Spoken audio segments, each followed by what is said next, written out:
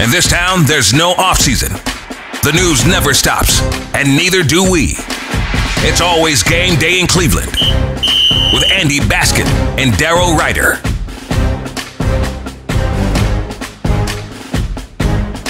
It is always game day in Cleveland. He's Daryl Ryder. I'm Andy Baskin. We are brought to you by our good friends at Smiley One and Bryant, Northeast Ohio's premier heating and cooling solution. Daryl, I think I look like maybe I should back my light up a little bit. Yeah, that's not too bad.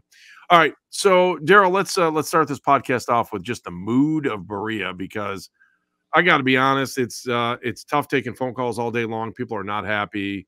You trade Amari Cooper, you trade a guy that I think most people consider to be the best wide receiver on the team for the last couple of years, and now all of a sudden you're saying, well, did they throw up the white flag? So just give me the mood of Berea. I think it's kind of what it's been the last couple of weeks. Nick Chubb being back brought some hooting and hollering from his teammates as he stood at the podium waiting for us to get in the locker room and gather around. It is a reception that others on the team do not receive from their teammates in the locker room, if you know what I'm saying. Sure. Well, especially after the story today in the Players Journal. Yeah. So, but yeah, I mean, they seem to be taking the Amari Cooper trade as just, par for the course as far as business in the NFL. Guys get moved all the time, as Kevin Stefanski said today. Injuries happen. Guys become unavailable for one reason or another. So I don't, not that it would matter, but I didn't get the sense that there was like some big downer hangover from that trade. I mean, look, they're one. So they don't feel like it doesn't feel like that's up to let's throw up the white flag deal, right? Well, I mean, they're 1-5. I think they understand. And they know what the flag looks like. Yeah. Yeah. Like they kind of know what the situation is. They don't need to be told or reminded. And I think that I kind of feel like that's the meaning behind it's just, part of business in the NFL. Guys getting traded. You know what I'm saying? I think that's their way of saying it without coming out and saying it. And look, kudos to Andrew Berry.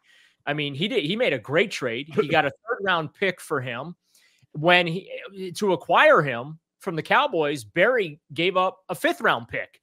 So 2 years older, Andrew Berry went up 2 rounds with a draft pick and had Amari Cooper here to catch for 1,000 yards in each of those 2 full seasons with the Browns. So great job there by Andrew Berry executing that trade. And you know what? I also want to say this, Andy. I know you want to move on, but no, I have a couple questions about this before we move on to it. Go ahead. Yeah, like I'm happy for Amari. Like I am too. I think this is a fresh start for him. Yeah, I think he's going to light it up in Buffalo. I was texting a couple of our buddies, our sister station there up there in Buffalo. I told him you're going to like him. He doesn't talk much, keeps to himself, but he's very professional. He's a really good player, and he's well respected within his locker rooms. And I honestly think that he's going to go off because he's actually going to be playing with a good quarterback again. I agree. So here's my question for you, because I mean, we talked about this a little bit off mic yesterday. Was he unhappy here? Because I hear hosts just drilling him saying he didn't want to be here. He hated being here. Funny, last year I didn't think he hated being here, especially when he's having big games. I could understand that he may have had that Baker Mayfield feeling, right? When you start hearing your name in trade rumors and you think it's legit, I kind of respect that. And the fact that he probably felt like this was his last year with the Browns, no matter what happened. So, I mean, I do think there's something called athletic depression that happens, and we can all say it's a business, but at the end of the day, these guys are human. And, he had a fantastic year last year, and he was working with Joe Flacco, and those two seemed to work very, very well together. Yeah, I don't think he was unhappy here. I think he was frustrated here. And for me, there's a difference there. You can make a distinction between the two. You know what I'm saying?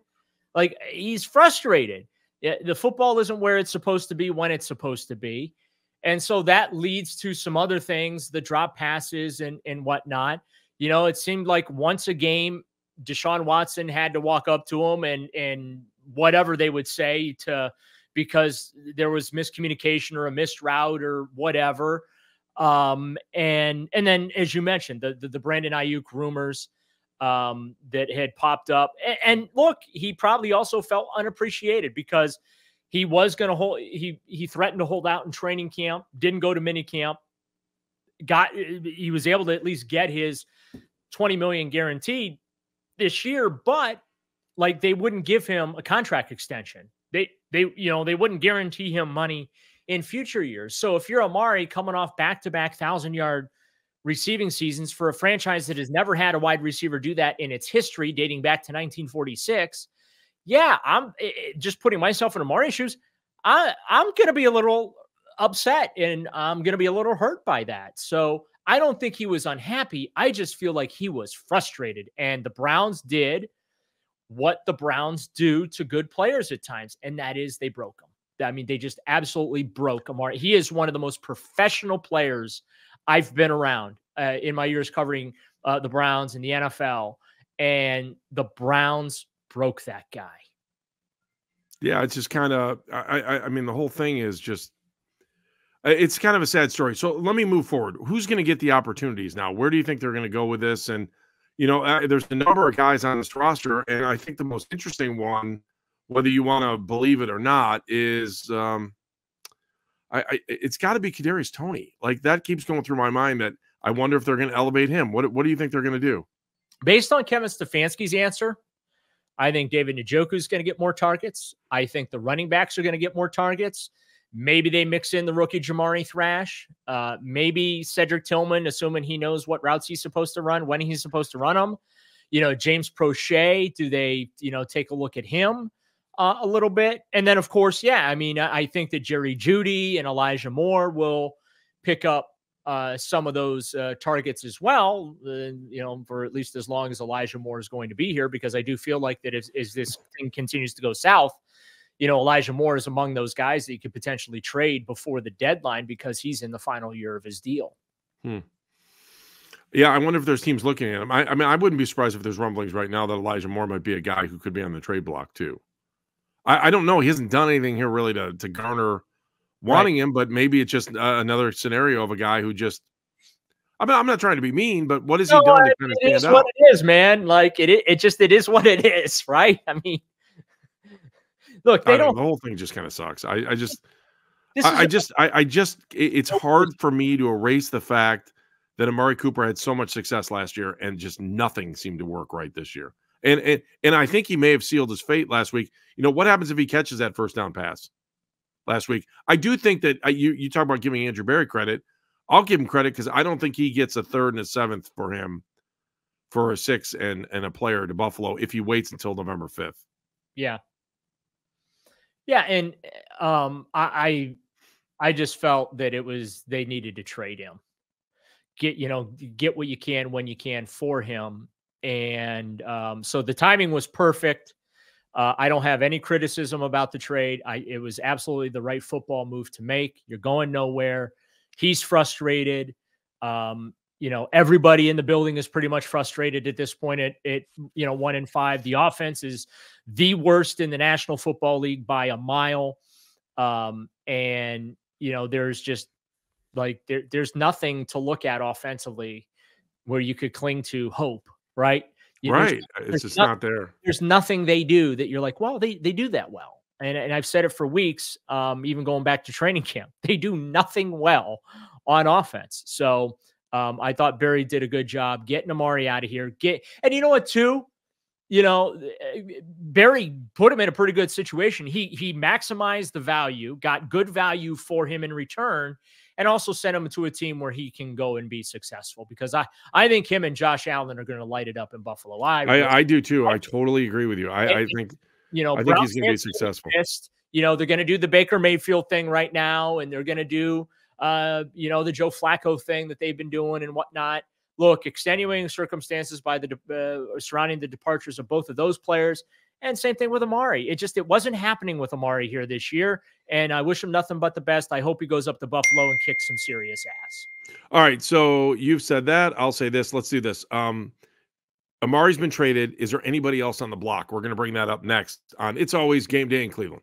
It's always game day in Cleveland. He, again, is Daryl Ryder. I'm Andy Baskin. Thanks for listening along the Odyssey lines. And, of course, we love when you watch on YouTube as well. We are brought to you by our good friends at Smiley One and Bryant, Northeast Ohio's premier heating and cooling solution. All right, Daryl, so Amari Cooper is gone. Let's go through some of the names that might be traded somewhere down the road here.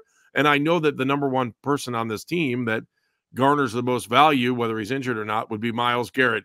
Your reaction to maybe Myles Garrett being on the trading block? No. Okay, that was pretty quick. Yeah, that was a very Kevin Stefanski answer. Yeah, no. I feel like similar to like Nick Chubb, if they traded Myles Garrett, there would be a revolt in Cleveland, right? I mean, he's a generational talent. He's a cornerstone. You're not finding that guy. No matter how many first-round picks you get for him, you're just not finding that guy again, right? Mm-hmm. So, and I feel the same way about Denzel Ward. That you keep the cornerstones, because I don't feel like they need to burn the whole house down. They need to do one thing: replace the quarterback. That's it. That's it. They need. Yeah, but is that going to happen? Like, you're going to try to tell me there was somebody on the afternoon show that was a guest that suggested maybe they could trade Myles Garrett. I don't know, like a Brock Osweiler kind of deal. I didn't get the full gist of it. Oh, you mean you could trade Deshaun? Yeah, Deshaun. What did I say? Did I say somebody else? You said Myles. I'm sorry, not Myles. Deshaun. Yeah, remember, we're not trading Myles. Okay, Daryl says we're not trading Myles. I would not put it past them to trade Denzel. Yeah, I could see him.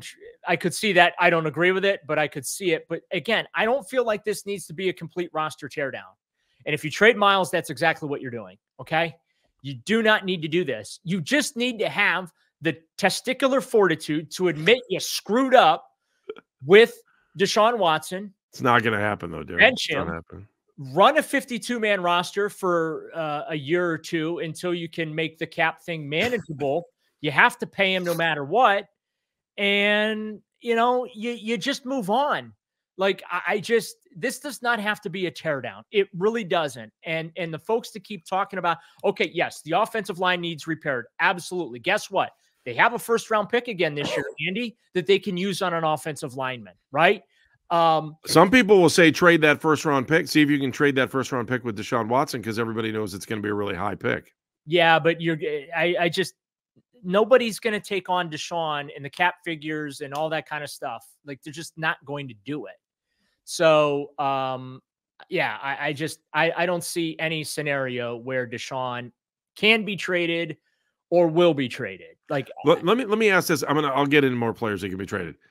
Is there a way that if they wanted to play these games with Deshaun on the team, not on the field, is that a possibility? I think it has to be, because so he becomes the highest paid backup in the history of the league. Yeah, well, there's frustration in the locker room. Okay, like, let's call it the way it is. Okay, there's a little frustration in the locker room, not public frustration, but you can feel it. You know what I mean? Like, you can feel the frustration that they don't feel that they should be 1-5, and they don't feel that they should be in this position where a season is basically wasted. But here we are, right? And a big reason why that is combination, the line, but also combination, the quarterback don't know what the hell he's doing. And you're paying that guy $46 million a year. And so here, and I'll use this analogy. I was thinking about this, Andy, because you're not the first to bring up the trading Myles Garrett thing. But like, yeah, it's not. Trust me, I don't want them to trade Myles Garrett. Let me be on the record for that. But Myles is making $25 million a year. He's a reigning defensive player of the year, brings it each and every week, plays through injury, doesn't make excuses. He should be making $30+ million a year, but he's looking at the guy that's making, 46, who is struggling to complete screen passes or, anything beyond 10 yards in the air. Right. And so if you're that guy and you're in the prime of your career, which Myles Garrett is, like, how are you going to feel? Right. A guy like Joel Bitonio, he said that last week in his media availability. He said, look, I've accomplished all there's to accomplish in my career. I'm a 6-time Pro Bowler. I think a 3-4-time All-Pro AP player. I just want to win. Like that. The quote was, I just want to win, end quote. That was the quote from Joel Bitonio last week, okay? He wants to win football games. He doesn't give a crap about anything else. He just wants to win. Now, because Joel is such a professional. So, Joel, how do you think Deshaun's playing well? I believe in, his response is always, I believe in Deshaun. We're here to support Deshaun. My job is to block for Deshaun, right? Because he's a professional. But as a human being, I feel for the guy. This is supposed to be his glory days going on the way out the door into retirement, right? Right. You know, and granted, he did have 2 playoff seasons with the Browns, which is 2 more playoff seasons than Joe Thomas had with the Browns, but still, like, so these guys are human. And of course, you know, you got receivers that are frustrated because the passing game isn't, you know, going as well as it should. But again, they're being professionals. They're not, you know, they're not projecting any frustration. They're saying all the right things publicly. Deshaun Watson on Wednesday said all the right things publicly. But like, I mean, if there wasn't frustration in that building right now, Andy, then like people should like quit because they should. Totally agree. Yeah, I agree with that. You know what I'm saying? Like when you're here, I'm gonna read the rankings here real quick, like because I pulled them up. I got to make my work pay off here. Browns ranked 32nd, which by the way is dead last. 32 out of 32 teams in total offense. Yards per play, pass yards per play, sacks, first downs, third down efficiency. They're ranked 30th in scoring and passing. They're 28th in rushing and 20th in rushing yards per attempt. That, my friends, is embarrassingly awful considering the volume of talent that is on this roster and the expectations going into this year and the money that has been spent on this football team. There's no reason for this offense to be this terrible other than, well, the quarterback is terrible. All right. Any other names on the list of possible trade? Yeah. I mean, so these are guys who have, you know, expiring contracts and can be free agents next year, right? Okay. The only reason I include Nick Chubb is because he is in the final year of his deal. Okay. And I want to stress to people, I'm not advocating for any of these guys to be traded. I'm just giving you the facts of who's in the final year of their contract that potentially could be a candidate. Rodney McLeod, who now that Amari Cooper is no longer a Cleveland Brown, your leading touchdown guy on this team right now is he plays defense, Rodney McLeod. 2. You've got Elijah Moore, the receiver in the final year of his contract, Mo Hurst, the defensive tackle, Zadarius Smith, Jed Wills Jr., although I don't think anyone's going to be calling about Jed Wills. James Hudson, again, don't think anyone's going to be calling about James Hudson. D'Anthony Bell, they kind of need him right now. Same thing with Rodney McLeod. And then, of course, quarterback Jameis Winston. So now they've got like, I want to say 24 guys, Andy, that are in the final year of the contracts and are eligible for free agency in 2025. Those are the biggest names on that list. All right. I got a couple questions I want to bring up beyond just like this whole trading thing, because there was a little bit of news today concerning 2 different things, and let's take a quick time out. We'll come back. We'll address them. 1 has to do with the stadium, and 2 has to do with legal matters. So we'll come back. We'll talk about those when we return. And I want to talk about Nick Chubb coming back. Because you talked about it a little bit. I think we should talk about that a little bit more. It's always game day in Cleveland. It is always game day in Cleveland. He's Daryl Ryder. I'm Andy Baskin. We get set for the next game where the Browns will finally find themselves playing games in the AFC North with Cincinnati at home after this 3-game trip. I have a couple questions, though, just to kind of clean up some stuff before we start actually talking about Browns and Bengals coming up this week, because that feels like it's a million miles away. Daryl, there was talk about Deshaun Watson again. The commissioners said that the investigation is still on over the last lawsuit that was filed but was settled last week. Is there anything more to that, or could Deshaun still find himself being suspended? I'll be honest with you. I'll be surprised if that investigation goes anywhere. Let's call it. This is my opinion. Let's call it the way it is. That's probably why Deshaun settled the lawsuit, was so that she would not cooperate with the NFL. So I don't anticipate, and again, this is my opinion. I don't know this to be fact, and I want people to understand this or understand that aspect. But I would be surprised if she ultimately ends up cooperating with the NFL now, because, you know, she and Watson settled this civil litigation. And I don't know what the NFL could do as far as evidence and whatnot if you don't have cooperation. Remember, the last time when he ultimately ended up with the $5 million fine, 11-game suspension as part of the disciplinary settlement, there was evidence, right? It was there was witness testimony from accusers. I believe it was 4 cases, if I remember correctly, that the league really honed in on and used against Watson.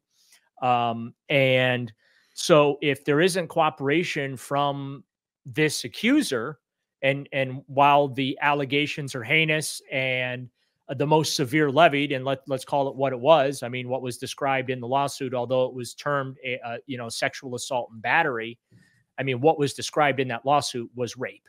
That is what was described in the narrative that was submitted to the civil court. So, I can understand why the NFL is still pursuing looking into it because of the seriousness of what was alleged in that suit. But the fact that it's been settled, I can't imagine. I would think that as part of that settlement, which the story itself though tarnishes the shield. Yeah, well, not true, or whatever. He told me it was confidential, the settlement, and so if it's a confidential settlement, I don't think that they're going to be talking to the league office. That's my point.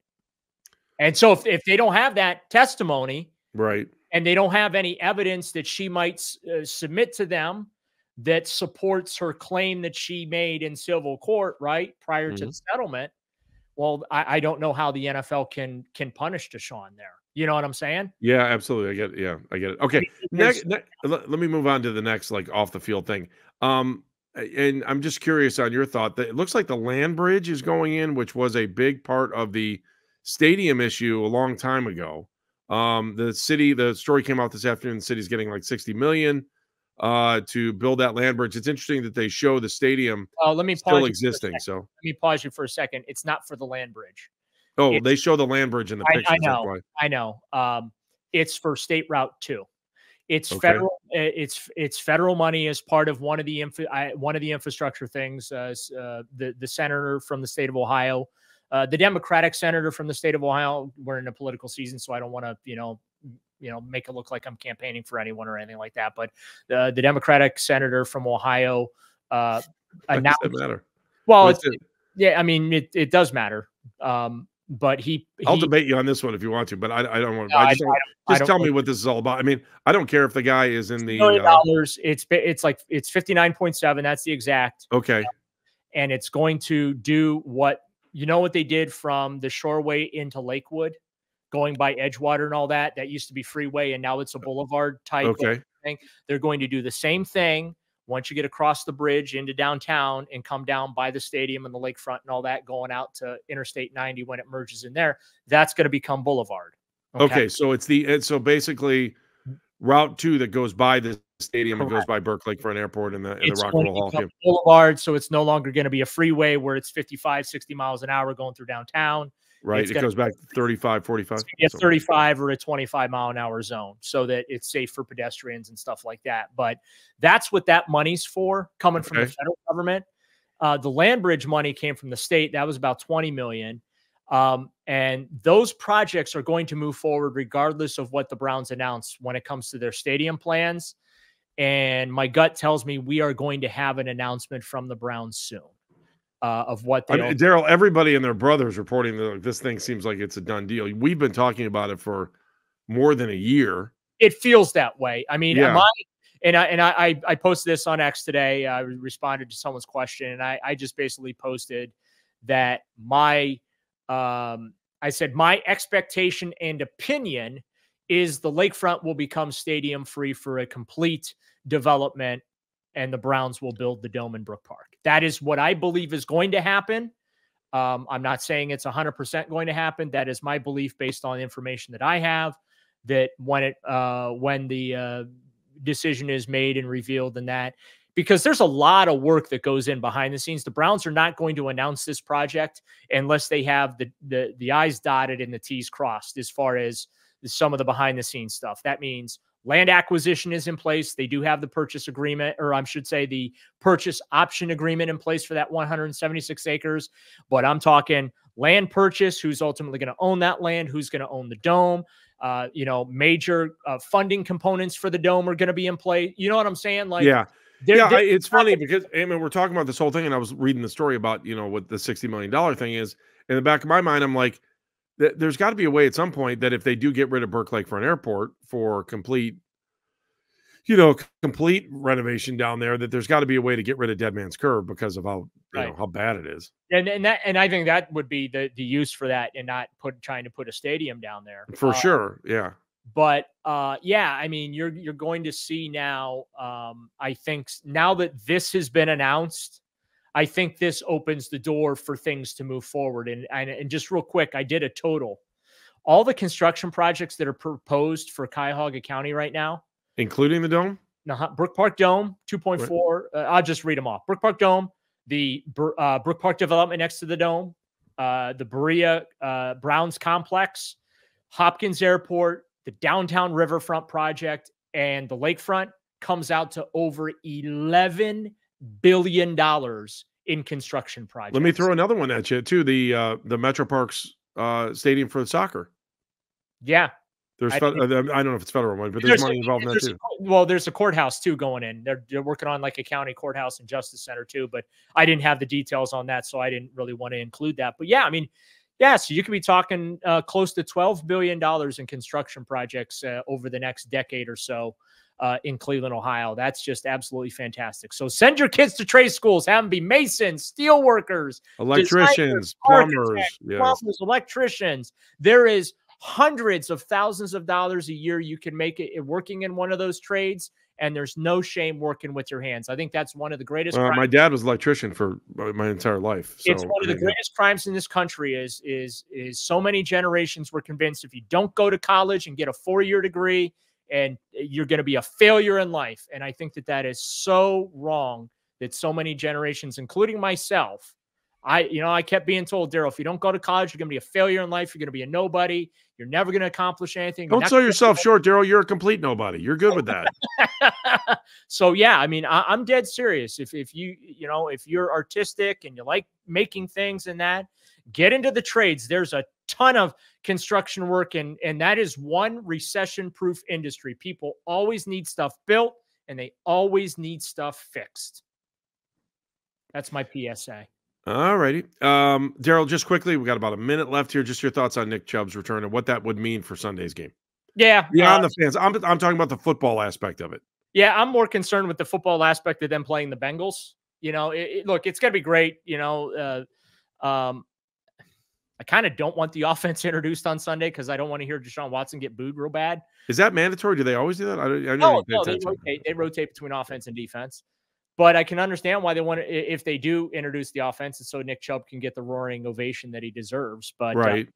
Yeah, I mean, it'll be great. But Joe Burrow's never won in Cleveland. We'll see if that streak continues. I'm not confident. Chase Brown, Zach Moss, dynamic duo in the backfield. Cincinnati's run game is really, really good. Of course, they got Jamar Chase and T. Higgins. Those are always problem children to deal with. Their defenses, the Trey Henderson had a couple of sacks last week. Sam Hubbard, is getting his paws on footballs and things like that. So this is going to be a tough football game for the Browns. And it would be nice if they could win it just so people can decompress a little bit. You know what I mean? But I do feel like the Bengals are closer to being a playoff contender than the Cleveland Browns are. And my fear is we're going to find that out on Sunday. All right, that's the next time we're going to talk to you is after the game on Sunday. Of course, we love when you watch the post-game edition of It's Always Game Day in Cleveland. For Evan O'Brien, our great producer, he's Daryl Ryder. I'm Andy Baskin. We'll see you again on Sunday immediately following the game, and we'll pick up all the pieces after the clock hits 0. It's always Game Day in Cleveland.